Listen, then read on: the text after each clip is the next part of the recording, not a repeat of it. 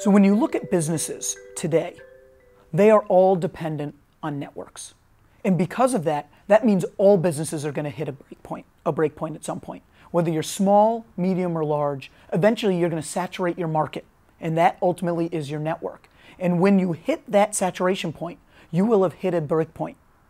And when you hit that breakpoint, you will either do what most businesses do today, which is try to grow beyond it, and almost all of them fail trying. Or you will try to gain intelligence and wisdom and insight so that you can build a better business upon a smaller network.